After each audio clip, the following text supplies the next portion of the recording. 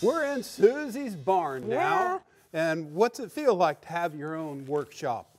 I love it. It's a great space. It really is. And what finish are we using on this live edge? Armor Seal, because it really creates a perfect top coat, the perfect go-to finish. Really soaks in there so nicely. It gives it a nice satin finish and do a good coat. And how did I do on the sanding? You did great. And I tacked it off afterwards, make sure there's none of that fine dust that can be on there and create any issues for us. So. Okay.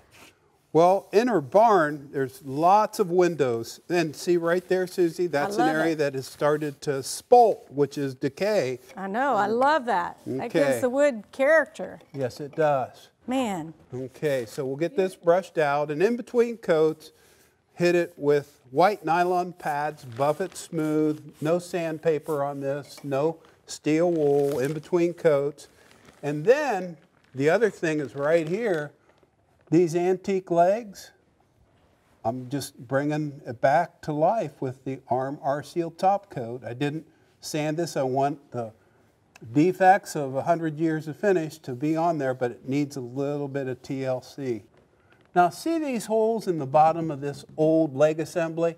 They're huge. And I'm using screws at half that size, putting the screw with a pilot hole in the bottom of the live edge top, so that allows the top to expand and contract, and that way it will never split out the top. So we'll get this brushed out, and then you'll get to see it when it's all done. Perfect. Okay. Where's this going to go in our house? That's a good question. A lot of projects we got to find homes for. It's a good problem to have. It is. And I love this live edge right here. I wouldn't dream of sanding that down. Once that bark came off on that hard maple, it looks so good. Mm-hmm. Okay, looks absolutely nice. So even though I do the sanding, I get to help with the finishing too. It's all good. I appreciate the help. Good help's hard to find. Here we go. That's true.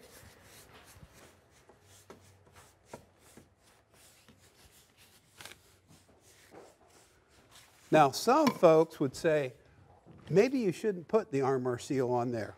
This will bring it back, but here are two alternatives. Furniture cleaner, if it's not on bare wood, but that's bare wood. And then you can clean up the finish and then put this top coat on it, orange oil, and it really makes it look great. But those are products not for bare wood. That's why I'm brushing a little top coat of Armor Seal on these legs that are over a century old. Some folks would say, well, you should leave them alone. Well, this is our table, and we're going to make it look good. That's right. I love what you did. Thank you. Beautiful. Thank you. And I love my barn space. It's awesome. And you'll see more on that in season 28 of the American Woodshop. That's right. I'll have it all tricked out. Yes, you will. And she's a big wood turner, a wood carver. But I can tell you what, wood is a huge part of our lives. And if it isn't part of yours, it's time to make it part of yours. Get your own wood shop up and running. We'll get this ready, and it'll be time for the final reveal. All right. Can't wait to see it all put together.